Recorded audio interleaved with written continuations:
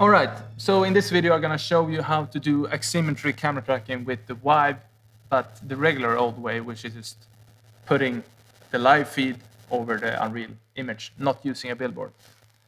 So the first thing you want to do is go up to Common Studio, Compounds, Track Cam Unreal, and take not the billboard one, the other one, like so. And then we can save this as Aximmetry Non-billboard on the desktop. Yes. And then you go to Common Studio, Unreal Assets, and choose the virtual cam, open file location. Copy that one, bomb. Go to your project and content and paste it in there. And then you go and replace the original camera with the virtual camera, like so. Save all and cook content.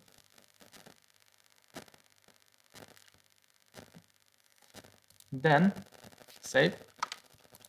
You should be able to drag your project in. Perfect. And then you have to connect some stuffs here. What we want to do is the cam transform, cam FOV, and focus. Let's control click. Yes, we have image. Drag that one to render, and the other one to the side, preview, out. And then we have to go to input 1, and then we need to select our input camera, which is, I think it's the 2-1, and also select the correct camera mode. And there we have a camera. So we also need to track this. So go to tracking device, mapped, and choose the correct Vive tracker. I think this is the correct one. Let's see what happens now. Ta-da! Check that out. Tracking mode, don't need to do that. So you notice that it's kind of weird. First, let's have a look at the keyed image, which looks not half decent, but let's do a pretty fast key over here. Select some color and choose matte again. I have some problems with the keying, but let's use it for now. Choose final. And you can see it's chopped off. That's because Aximmetry has this great studio feature. And I'm gonna show you how to set that up right now. So go to studio. Now you see it's kind of like a studio environment here.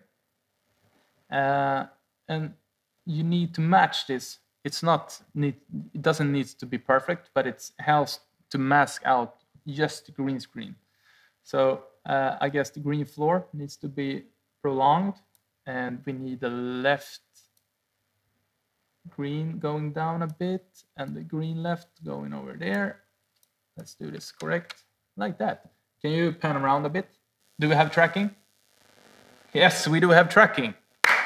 Amazing. So can you pan around to me? So that's cool. Here you can see the studio. And we need to align the studio. So maybe rotate it a bit like that. Prolong the floor and the green left like that. And you can pan back now, I guess. So there we are. And if you pan quick to the left and quick to the right, you can see it's not following. It's a delay of somewhere. And that's because the camera comes in much slower than the tracking data. So you need to delay the tracking data. And I just pull this one till I see. Let's overdo it. Now you see the tracking data is. It's just a matter of fine-tune it in. I think it's around somewhere here. That feels pretty solid. Can always do better. And then you go. So the two variables: the manual zoom, which is pretty much the lens, and the tracking delay. So if you move the camera around, like you're doing a real camera shot, I just tune this until I think it looks good. You can always be more precise. You can measure it, but I noticed I'm much quicker by doing it like this.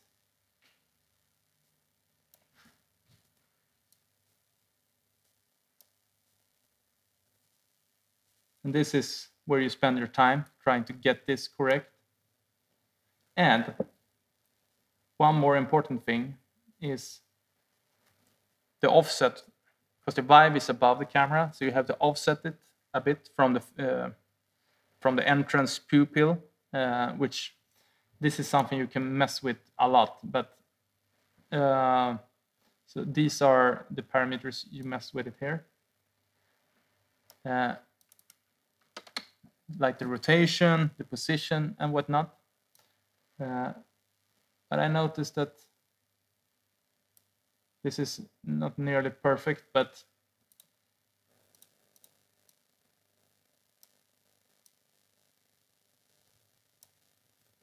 these are the settings that you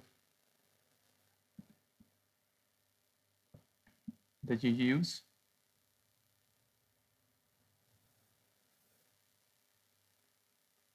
To fine tune. If you move faster, a little more faster, yeah. So this is just a matter of going back and forth, trying to fix this. Oh yeah, you have to put manual lens in as well.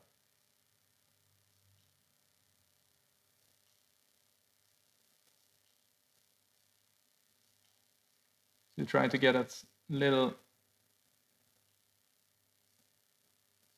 drift as possible. So you have to go around using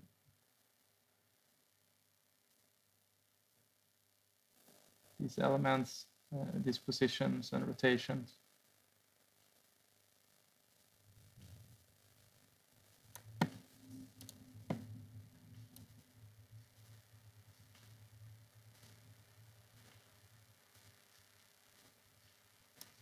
So if you move around a bit, you can see that this feels really off on purpose.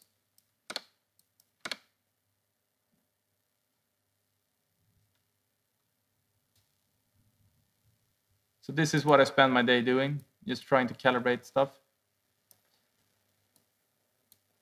Both timing-wise and position-wise.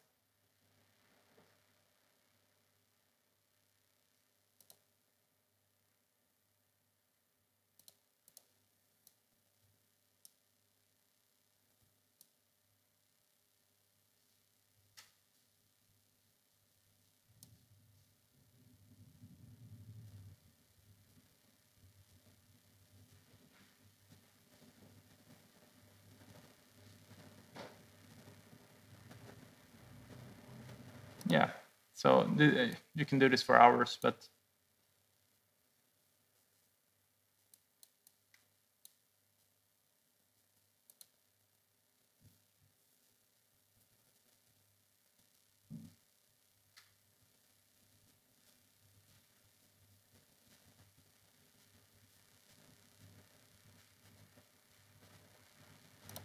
and sometimes you need to for example, you may be higher up on some scenes, then you can just position the whole scene and rotate it with the scene compound here. Going like this, and maybe move a bit over here.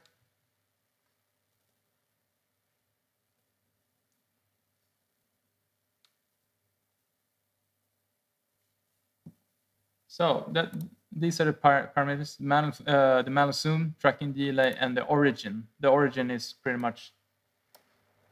Now you can see it's really messed up, but you need to find the small parameters that are correct to get everything aligned correctly.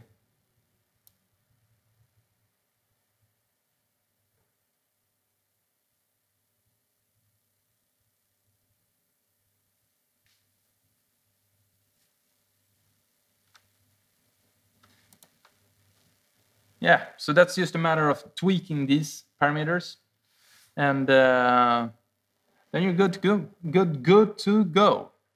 Of course, you can also add, you know, lens distortion or whatnot, but I haven't been figuring that out so much. But there's some stuff you can do. Maybe do a tutorial on that later on. It's most noticeable along the lines of the borders of the camera, but maybe that's something is worth a tutorial as well. But this is just a quick show of how I do stuff and tweak stuff. So now you have the same knowledge as me as tweaking stuff, and it's just a matter of persistence and taste, I guess. Thank you, Joachim. No problem. So let me know what you need more help with. Cheerio.